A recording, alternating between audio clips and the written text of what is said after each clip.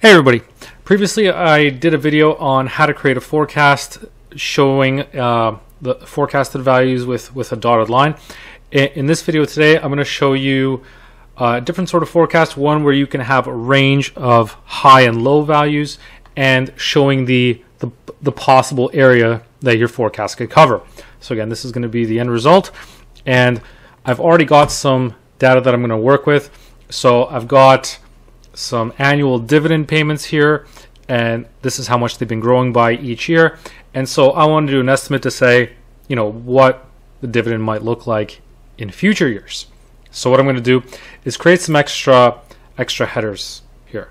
One for a base amount, a low amount, a high amount, and then the difference. And then up here, I'm going to select a high growth rate and a low growth rate.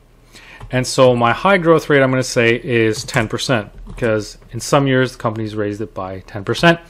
And I'm going to also set a low growth rate of 5%, just to see what that range might look like when compounding it over several years.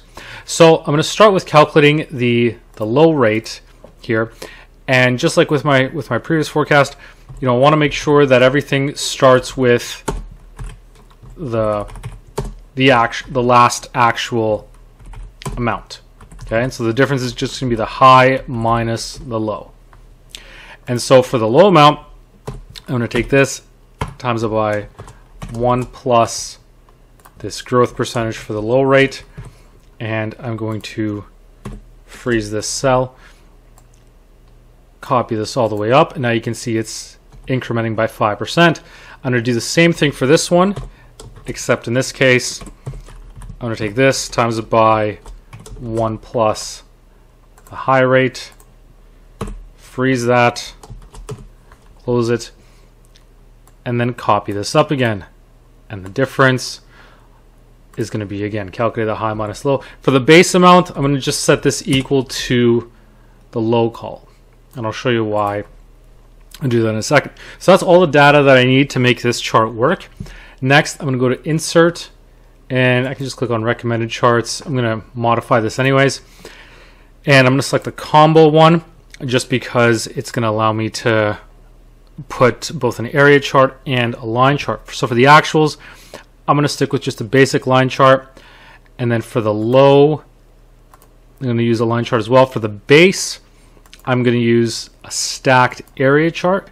And for the difference, also a stacked area chart, because these two want to stack on top of each other. The growth rate I'm going to get rid of.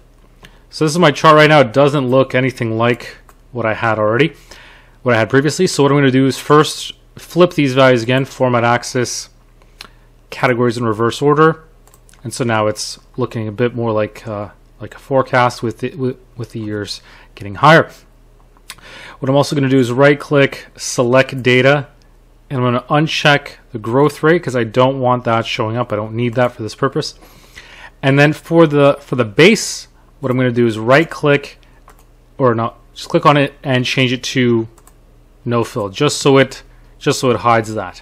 And so now you can see we've got something that looks a bit more like a forecast. We can get rid of this in here. And so what you could do for the top one, you know, make it dark green color and put in that dashed amount, a dashed line for the forecast. For the bottom one, maybe we can put this one red to say this is a bit of a worse case scenario. Dash type again. And then for this shaded area, this area where it can fall anywhere in between, what we could do is under the fill option, there's an option to use a pattern fill. And so what I could do is use something like these checkered values here. So that way we've got that range. And then, you know, I can change this one to, since it's actuals, change it to a solid black color. And there you go. You've got a forecast that has your high and your low amounts and shows you the possible values that it could end up being by the time you get to 2025, depending on which growth rate it follows. So that's a quick overview, how to do forecasting with ranges.